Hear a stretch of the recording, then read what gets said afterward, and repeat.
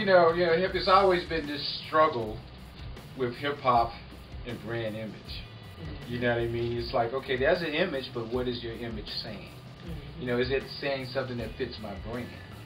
Yeah, I remember some years back, AI, Iverson, had all these tattoos, right? Yeah. And he was on the cover of Sports Illustrated, and they took them off. Wow. They actually retouched them off because the NBA thought tattoos were too urban, too gangster, or whatever, and didn't reflect the NBA brand. So it all depends upon what your product is.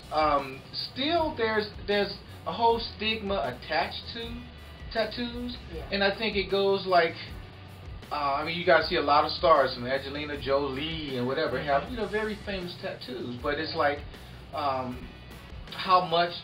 big are they? Where are they? A tattoo of what?